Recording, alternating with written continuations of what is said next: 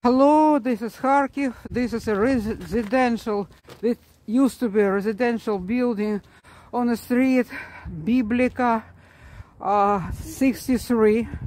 And you see where I am now on the roof of this building, and you see the results of, shelling from above. There are rubbles here. There are broken wires here. There is a broken, electrical device. The shelling occurred yesterday in the between 17 and 18 p.m. On March 19th. So you see the main damage.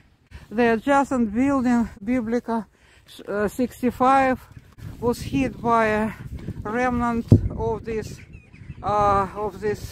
shelling, and the window is broken, and the witness said that a man was killed there.